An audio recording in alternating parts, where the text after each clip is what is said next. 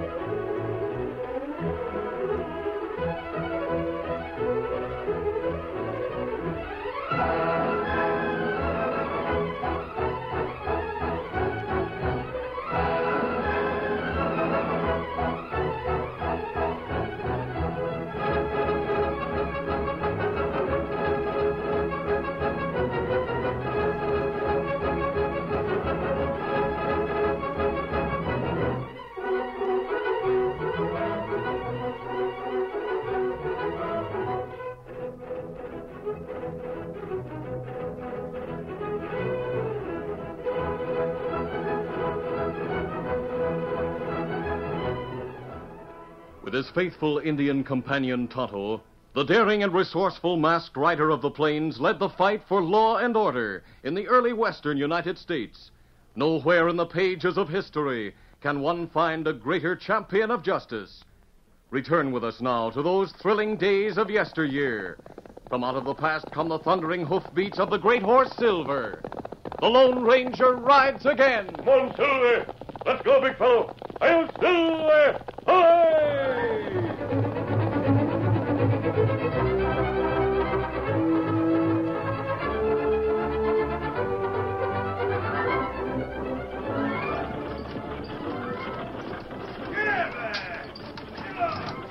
Dan Reed, the 14-year-old nephew of the Lone Ranger, was one of two passengers in the stagecoach that headed south toward the town of Bottleneck.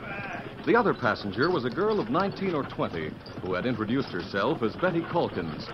There had been a third passenger, but he had left the lumbering vehicle at a crossroads 15 minutes earlier. Dan, are you going to visit friends in Bottleneck? Yes, sir. I'm going to call on an old school teacher. Oh? My friends were going to stay around Broken Bow for a few days, so it was a good chance for me to run down to Bottleneck. I see. You live in Broken Bow, don't you, Miss Calkins? Oh, yes. In fact, I was born there. My father helped build the railroad and establish the town. Oh, he did? Golly, he was a real pioneer. Is he still there? Oh, no, Dan. He died 5 years ago. Oh. My brother and I have kept house ever since. Is your brother with the railroad? Mm-hmm. He operates the telegraph office. I'd rather be an engineer. Would you, Dan? I'm going to marry an engineer. Oh, really? That's right. Jim Stevens, What's the matter? Driver! Driver, stop the stage! Golly, what's up? Dan, I think I've been robbed. What's the trouble down there? Driver, didn't I have my bag here inside with me? Just a minute. I'm coming down there. Me? What's that you say, miss? My bag. My handbag, it's gone. Gone? I'm sure I had it here with me. You did. I remember seeing it. But it's gone now. That other passenger, the one who left the stage, he must have taken it. I didn't notice, ma'am. Neither did I. Who was he, do you know? No, I never saw him before. I can remember what he looked like. Well, come to think of it, he made up his mind to leave the stage mighty sudden. Was there anything valuable in that handbag, miss?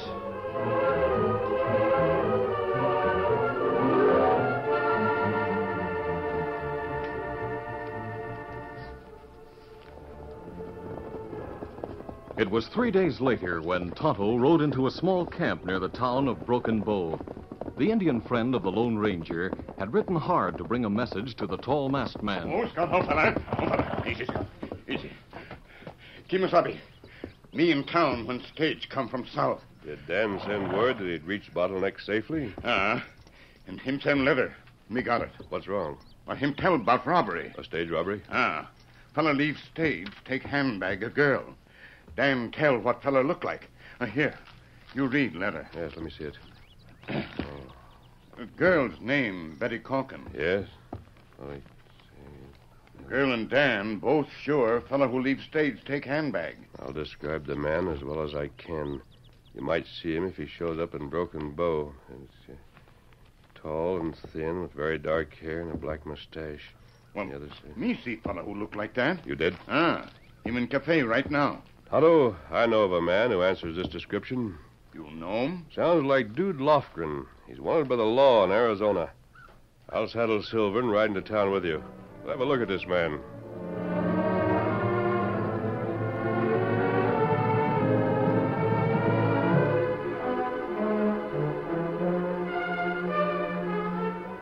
It was nearly dark when the Lone Ranger and Tonto left their camp and started for town. A short time later, when the darkness had become complete, the westbound train reached Broken Bow.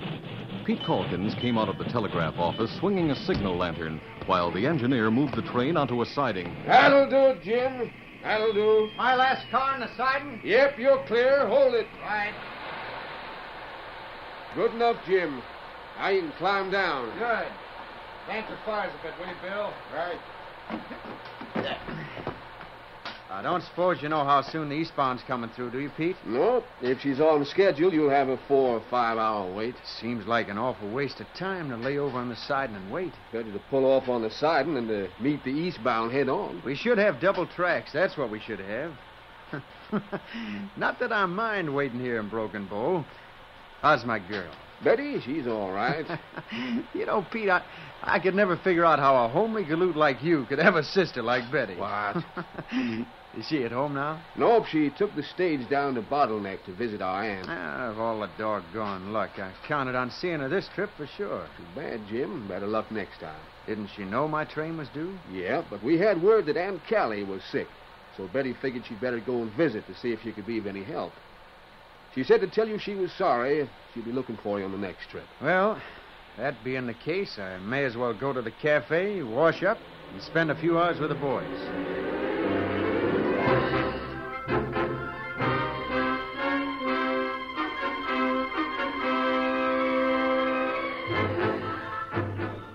In town, Tonto had gone to the cafe to make sure that the tall, dark man was still on hand, and then had crossed the road to join the Lone Ranger who was waiting in the shadows. We'll wait right here, Tonto. When he leaves, we'll follow him. Lofgren works with a gang. That man is Dude Lofgren. He may lead us to a hideout.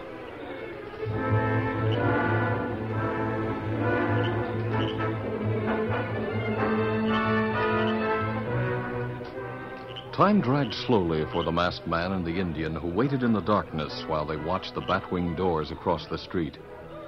It was an hour before the tall, dark man came out, close on the heels of another man, one who wore the cap and overalls of a locomotive engineer. Look, Tonto. He seems to be following that railroad man.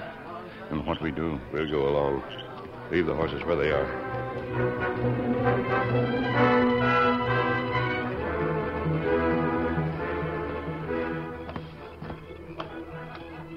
Jim Stevens walked to the edge of town, then halted suddenly and turned. Say, listen, you.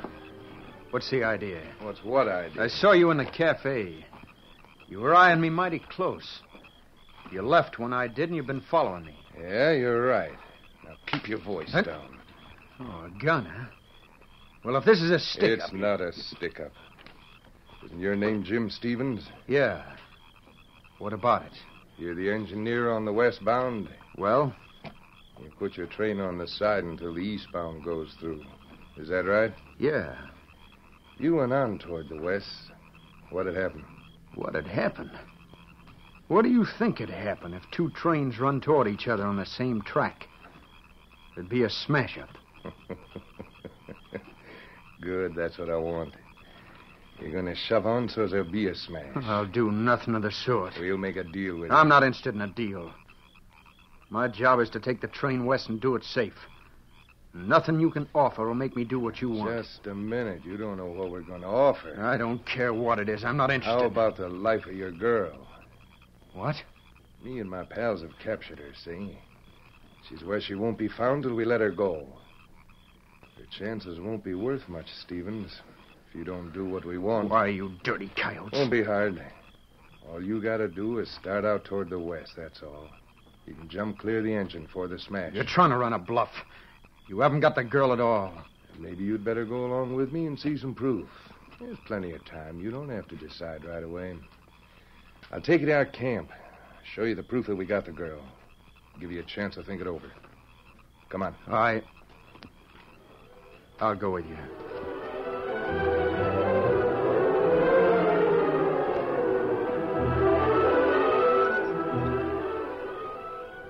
You here? Yes. Tonto, we've got to change our plans. And what we do? You follow those two and find out where they go. I'm going to the telegraph office and try to prevent a wreck.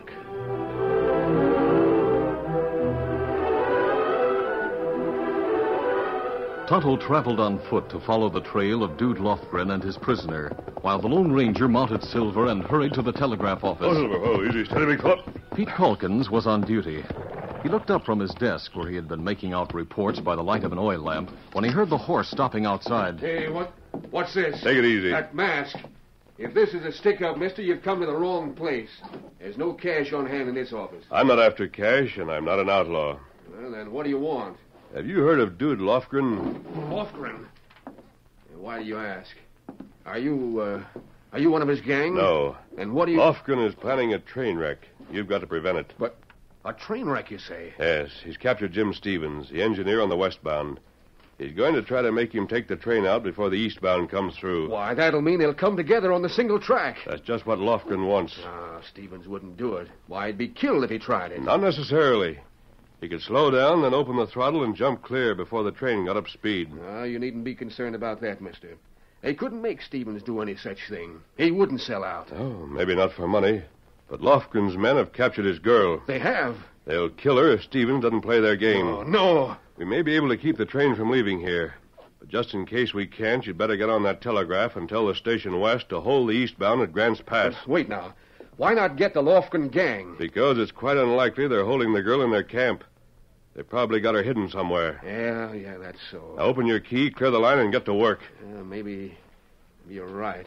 I'll try to get him to hold the eastbound at Grant's Pass. At least that'll prevent a smash-up if Jim takes the westbound out in spite of anything we might try to do to stop him.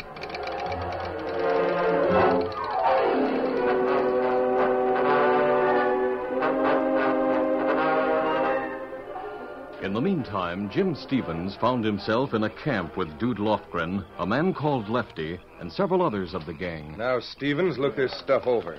You'll probably recognize some of it. This pin here, for example. Yes? Now, if you want, I'll have the fire build up so as you can see better. I can see all right. These things belong to your girl, don't they? Yes, they do. And I guess you don't need any more proof that we've captured her. Where is she? What have you done to her? Oh, you needn't look around the camp. She's not here. But if you want to see her again, you'd better do as I say. Wreck 2 trains. There'll be some cash in it for you, Stevens, as well as the life of your girl. Lefty's right. There'll be plenty of gold aboard the eastbound.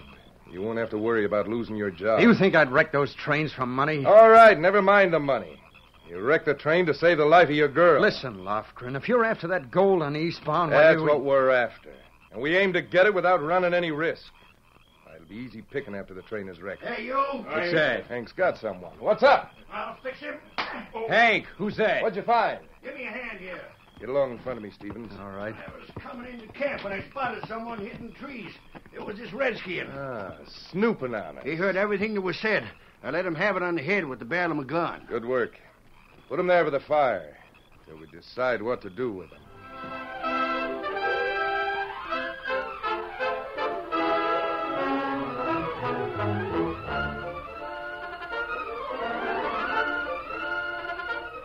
The curtain falls on the first act of our Lone Ranger story. Before the next exciting scenes, please permit us to pause for just a few moments.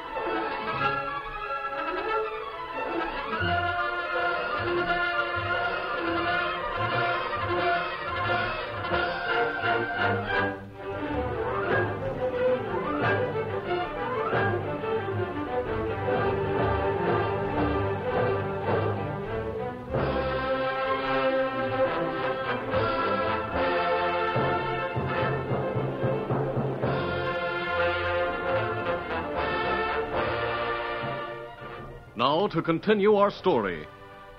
While the Lone Ranger was in the telegraph office, Tonto followed Jude Lofgren to the outlaw camp, where he was discovered and knocked unconscious with a barrel of Hank's pistol. It's a good thing I saw the redskin hiding amongst the trees, eh, dude? Yeah, it's a good thing you saw. You must have hit him hard, Hank. It wasn't gentle. He's out cold. You got to do something about him.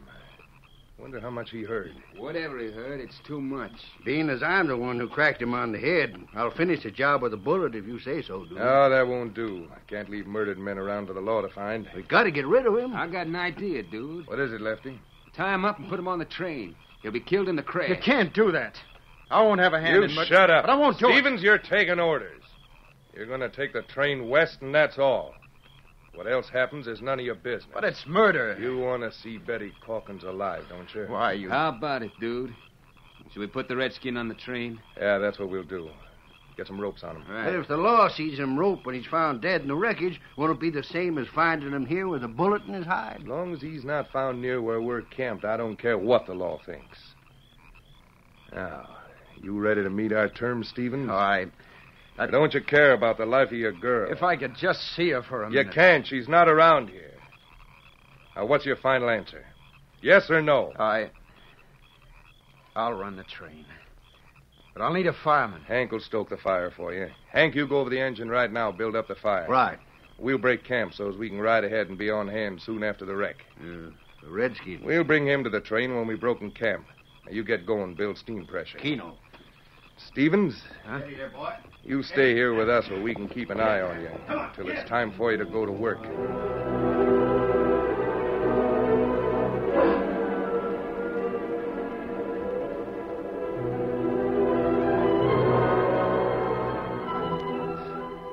The entire westbound train had been drawn up on the siding. The engine was some distance away from the small shack that housed the telegraph. Calkins sat before the clicking instrument with the Lone Ranger standing at his side.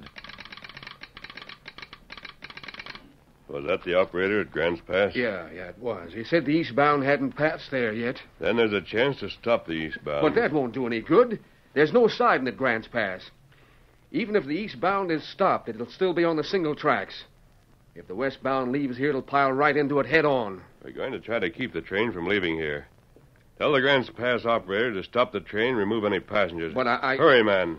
There's a lot to be done after you sent that message. All right, I'll do it.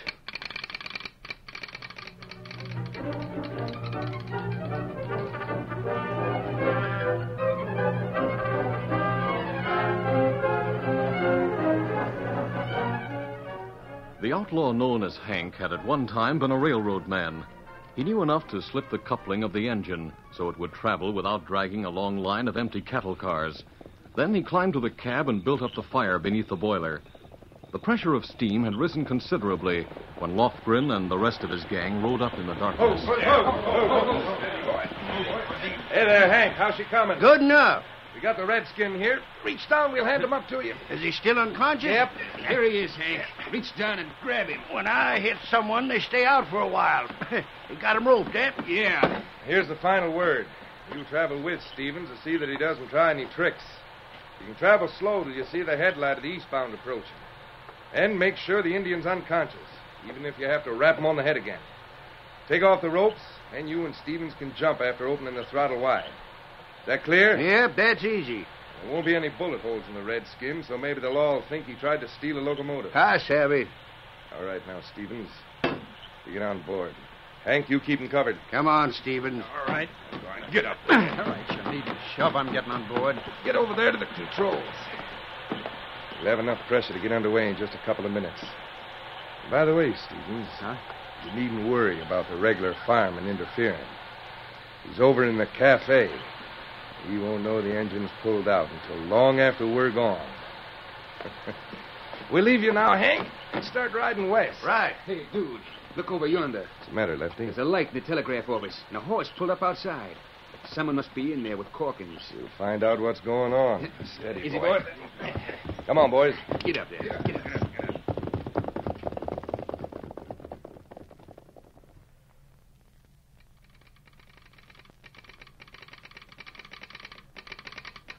What are you sending, Calkins? I'm telling the Grants Pass operator to stop the train, just like you said. Hey, leave that switch alone. You cut me off. What's your game? Well, what are you talking about? You know what I'm talking about.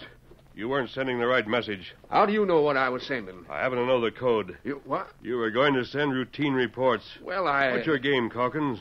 Are you working with Dude Lofgren? No. Then why didn't you send the message? I guess you win, mister. I'll send it. I'll see that you do and make it fast. Yeah, I'll make it fast. You! There! Get away from there! Now, no one will send the message. I shouldn't have given you a chance to smash that instrument. You're going to pay for it, Calkins. No matter what happens to anyone else, I'm going to see that you pay in full. If those trains are wrecked, I don't care what happens to me. I don't count. I feel the same as Jim Stevens does. The life of my sister is more important than anything else. The life of your sister? That's what I said. What does your sister have to do with this? Everything.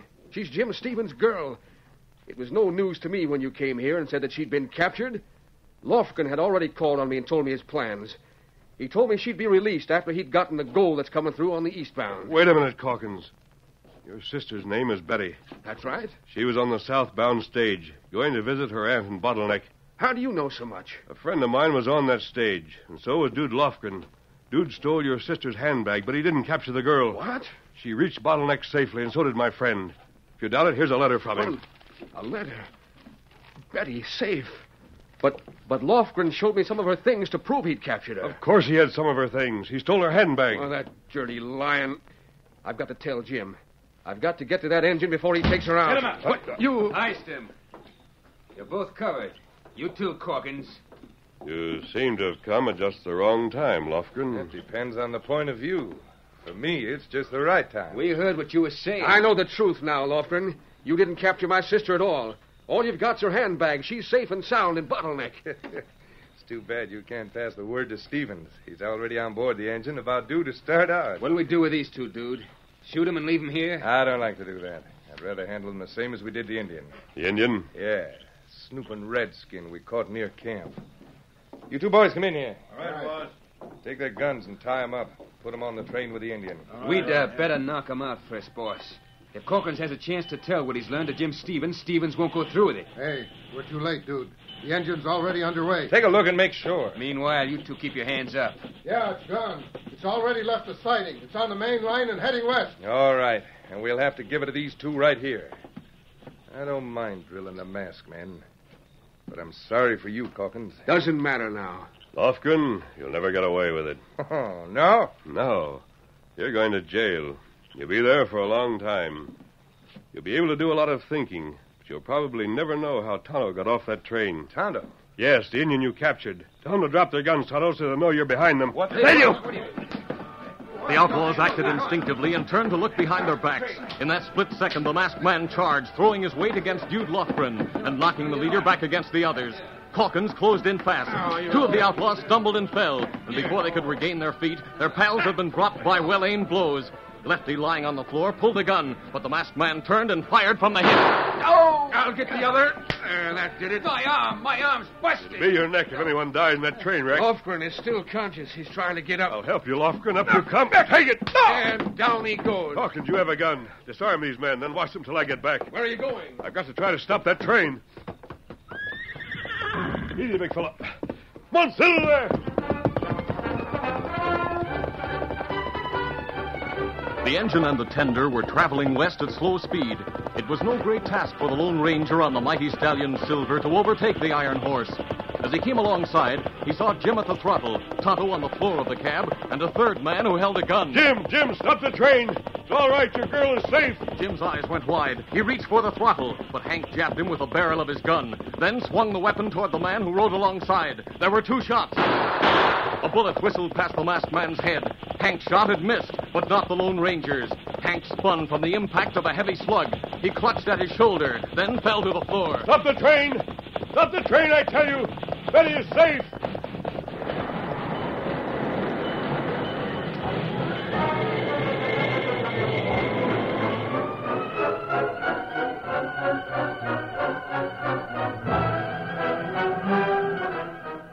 Tonto was quickly freed and restored to consciousness. In a few words, the Lone Ranger told the truth to Jim. Then the engine was reversed and brought back to its place on the siding, coupled to the line of empty cattle cars. It was later. Jim and Calkins were alone in the telegraph office. I guess I've repaired the damage I did to the telegraph. Pete, how long you think those crooks will be in jail? You heard what the sheriff said when he took him in hand. They won't even go on trial around here until after they've served their terms in other places. Yeah, they'll be in jail from now on. Ah, that'll suit me first rate. Jim, you would have wrecked the train, wouldn't you? I thought that was the only way to save Betty's life. Were you going to jump clear? No, I wasn't, Pete. I was going to open that throttle wide and hit the eastbound as hard as I could, in the hope that I'd take one of those crooks with me when I was killed. I don't know what I'd have done afterwards. But I can tell you one thing. I'd have hated to go on living with myself. I guess we're both pretty lucky. Lucky that masked man dealt himself a hand in the game. Yeah. And lucky that he'd had a letter from that young friend of his who rode the stagecoach with Betty. Yep. I wonder who he is. Jim, here comes the eastbound. Yeah, right on schedule.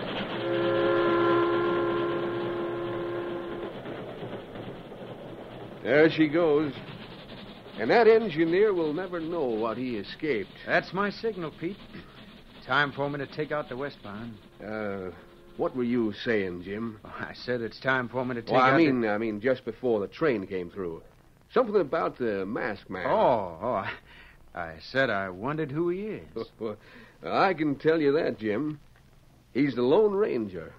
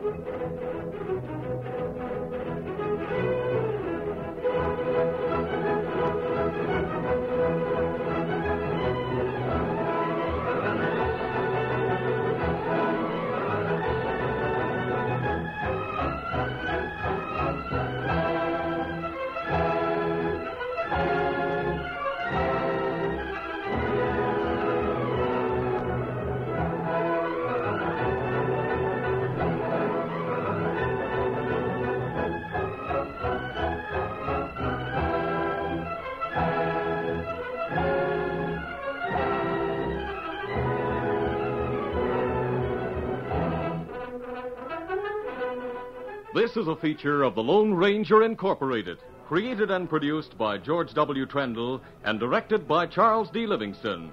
Tonight's story was written by Fran Stryker. The part of the Lone Ranger is played by Brace Beamer.